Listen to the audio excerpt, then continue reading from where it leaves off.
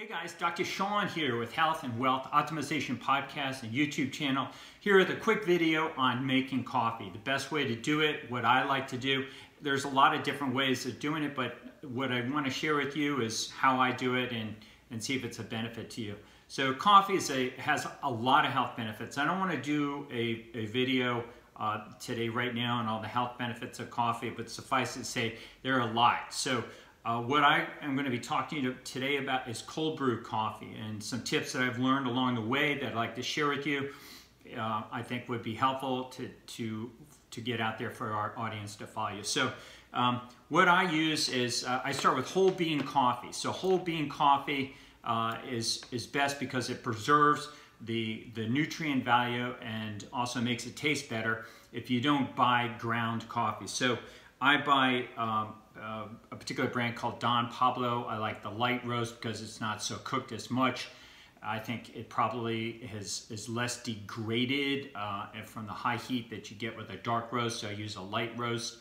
And Don Pablo is, I don't have any financial relationship with them. You know, we don't get sponsors. We're not for profit. So anyway, this is a great product. I get it off Amazon for about I think it's like $7 a pound. So I buy 5 pounds of it, and then I grind it fresh, and then I put it in a gallon jar of water. So I get water. I have a filtration system in my house, but I also take that filtration system and run it through Brita pitchers, and you can stack these three or four or five of them in a row, and they'll filter. You get basically 3-4 filtrations with it, and at the same period of time it would, just to do one. So I recommend stacking them that way, save a lot of time, because I used to filter one and then do it again and filter, and it was taking forever. So that will save you some tip. You take that non-chlorinated water, put it in there, and the reason why I use non-chlorinated water is because you don't want chlorinated water going into your body and disrupting your microbiome. So it just is, puts it in. Chlorine, is a highly reactive chemical that has basically an electrical charge on it that causes it to be harmful to bacteria, but it's going to disrupt your bacteria in your stomach. So use non-chlorinated water. I grind my coffee. As soon as I grind it, I put it in that jar so that it's not exposed to air, because when that ground coffee is exposed to air, it can oxidize and start changing its form, so it decreases its flavor. But I'm less about the flavor. I'm more about preserving the flavonols and the polyphenols and the molecules that are in these coffee beans and other substances, so that they don't start degrading and more importantly, they don't become problematic in an inflamed state. So one example of that is peppercorn. Fresh cracked pepper is a tradition. You put crack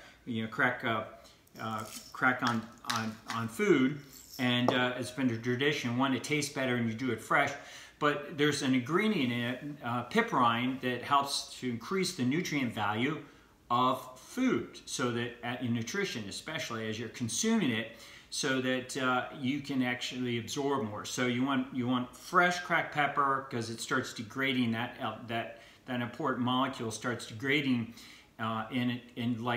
within 15 minutes. So you have got to get that quickly on your food and absorb it and eat it. So I like to add black pepper to my coffee, just a little bit, not a lot, so it doesn't taste like liquid pepper, but it does give it a more interesting flavor and enhances the nutrient value too. So consider doing some fresh cracked pepper in your cold brew coffee. And the other thing I like to do is I like to add a little cacao. I start with cacao nibs. The same thing.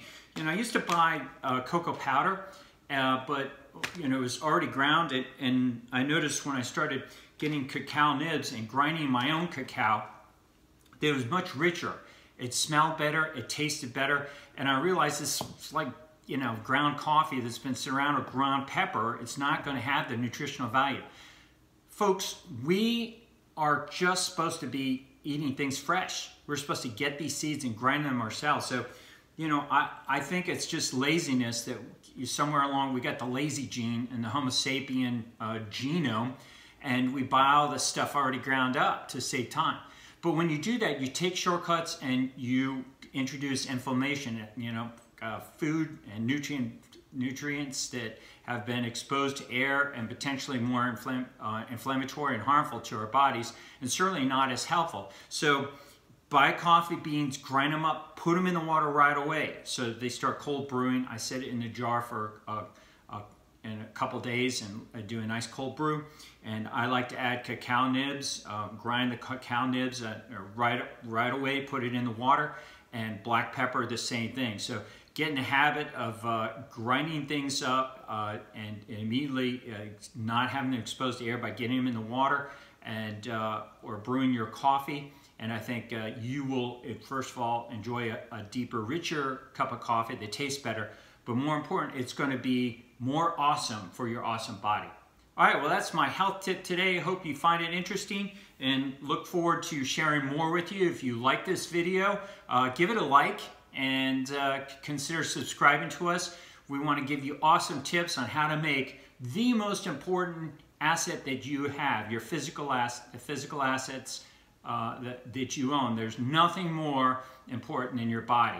And we're here to help you optimize that body. Okay, see you next time.